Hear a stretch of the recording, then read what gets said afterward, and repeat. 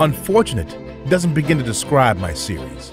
This game rewards blind luck and nothing else. I am beyond convinced at this point.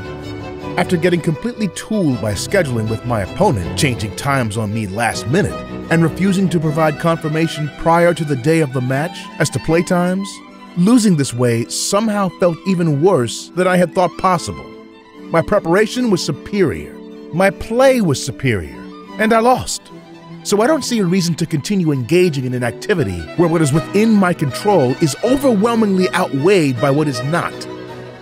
I am done with competitive Pokemon, and you won't get a fond farewell. This community is infected to its roots with a degenerative disease that grows stronger over time but stops short of killing its host. Tournaments used to have a competitive spirit at their heart.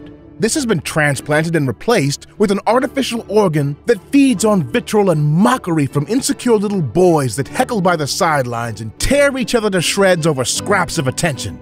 The environment we fostered has trapped us all like this in a vicious cycle, and escaping it requires acceptance of the harshest reality we all scramble to explain away.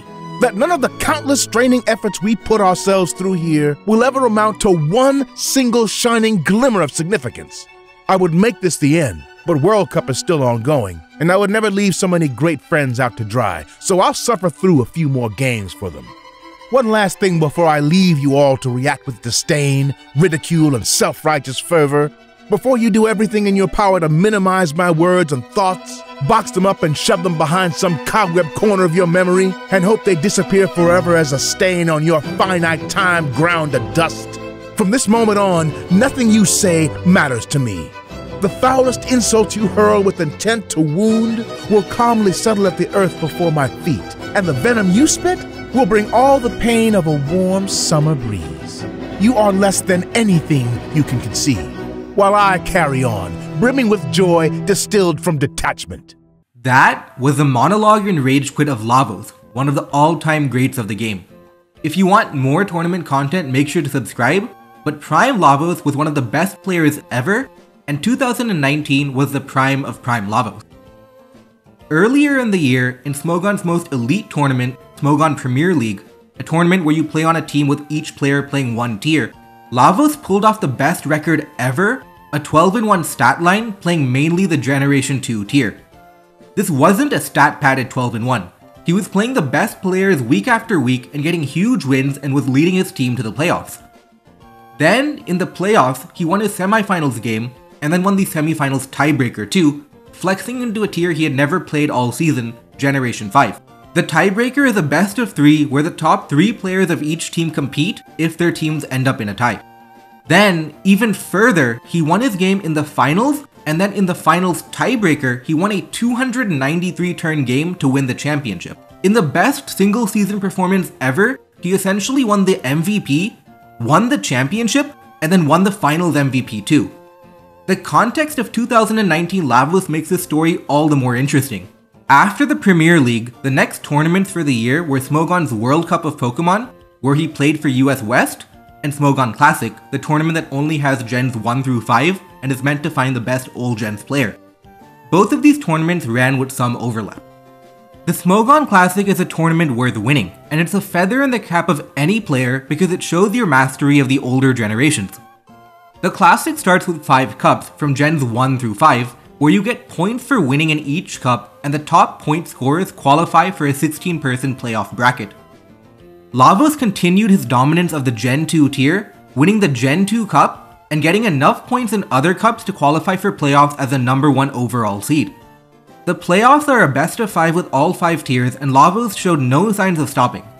He swept the 16 seed in 3 games, and then swept the 8 seed in 3 games too.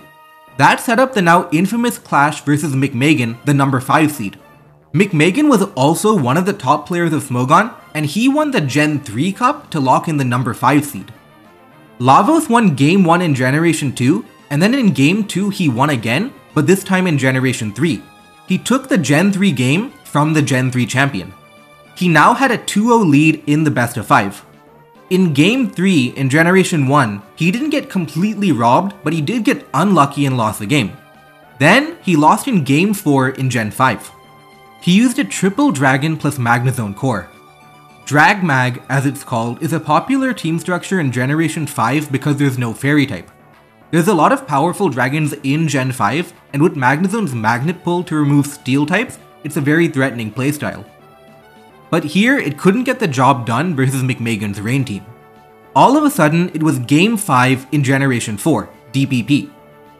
Lavos leads with Heatran and McMeghan leads with Gyarados. Gyarados is an anti-lead. In Gen 4, most leads try to go for Stealth Rock or Spikes because of how powerful hazards are. An anti-lead is when you pick something that goes for a kill straight away.